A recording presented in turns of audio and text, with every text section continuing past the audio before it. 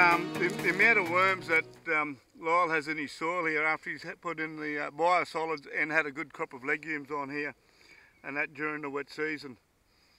And as you can see here, there's a number of young worms just hatching. And so why do you want worms? What are worms an indicator of? Worms are a good indicator of soil health. And not only that, all the worm diggings and worm tracks that are there, that allows for moisture to travel up and down through the soil profile. And with it travelling up and down through the soil profile, and that they also break the heavier soils up, and that it makes it far better to allow other stuff to travel up and down, nutrition and cane roots to actually go down to depth. So if someone wants to improve their soil biology, Richard, what would some of the key things be that you would tell them or talk to them about?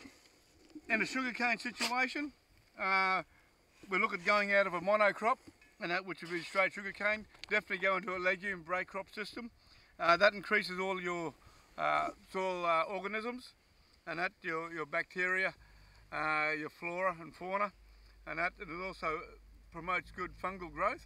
And fungal growth is the best thing that we can possibly have to start and break up the heavier clays to actually make soil out of it. And yeah, and as you can see, there's little worms and worm eggs in here everywhere, and that little hatchlings. And so yeah, we've only dug up a few shovelfuls of dirt here, and it's quite promising.